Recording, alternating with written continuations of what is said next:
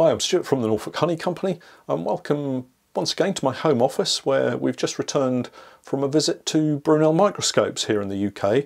I know a lot of you will be familiar with Brunel Microscopes as they are the main UK supplier of microscopes to the beekeeping community, attending many of the trade shows and honey shows and spring convention events across the UK pretty much every year. I'd like to start by thanking Alan, Helen and all of the staff for being so welcoming down at their premises in Chippenham in Wiltshire. And while we were there we had a really good look at many of the different bits of kit that they've got. It's really very impressive. But what I wanted to share was that we're now authorised distributors for Brunel Microscopes, and we'll be loading up our website with all beekeeping relevant microscopy equipment over the next week or two, so please do pop over and take a look at that. But what I really wanted to show you today was one piece of equipment. It's actually a kit that you can purchase to make pollen slides. It contains all of the essential components to make up pollen slides quickly and easily, and you can then retain those as a reference guide for when you're looking at honey samples or pollen samples in the future. So let's take a look at all of the component parts that come in the kit.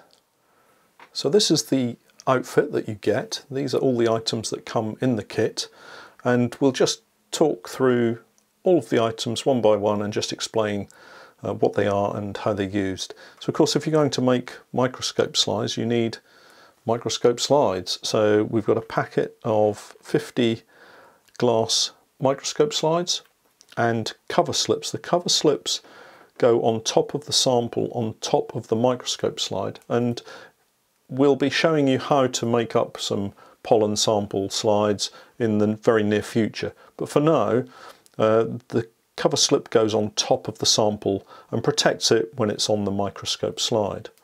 We've got 10 pipettes, and these are used to draw up samples, to draw up isopropanol alcohol that you use to wash the sample. So here in this bottle we've got isopropanol alcohol, and that will wash the pollen grains and make them easier to accept the stains, and also wash off any of the little bits of dirt and grit that you get when you're taking samples.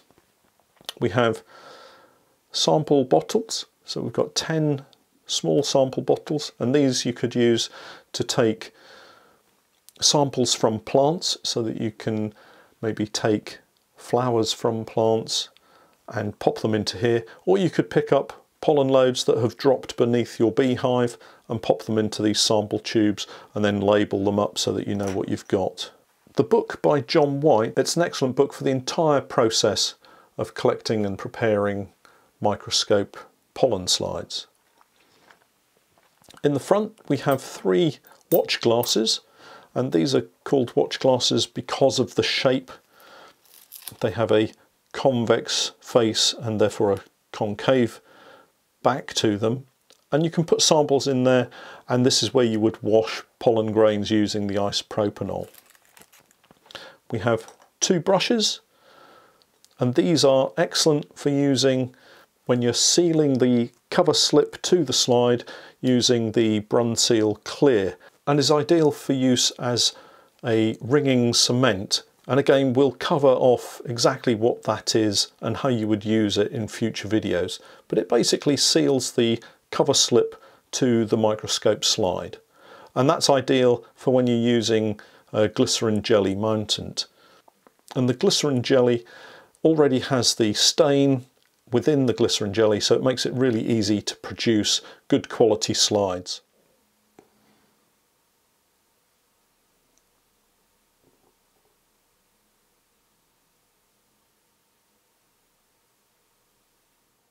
So that's just one of the many items that we're going to be adding to our website in the coming days and weeks. And if you've anything specific that you want us to add to our site that you need, then please do get in touch. Again, over the coming weeks we'll be able to show you lots more equipment that we now have access to that will help make your beekeeping microscopy journey that much more enjoyable. So please do keep an eye out for those. So the pollen identification kit pretty much has everything you would need in order to create some fantastic pollen slides for your own enjoyment, and also to identify the pollen that you're perhaps finding in your honey, which is always fun to do. Look out for the forthcoming videos to show you how to do those, and also watch out for the podcast that I've just produced with Alan Potter at Brunel Microscopes, talking a little bit more about the different types of microscopes that they have now available via our website. We'll catch up next time, but for now, thanks for watching.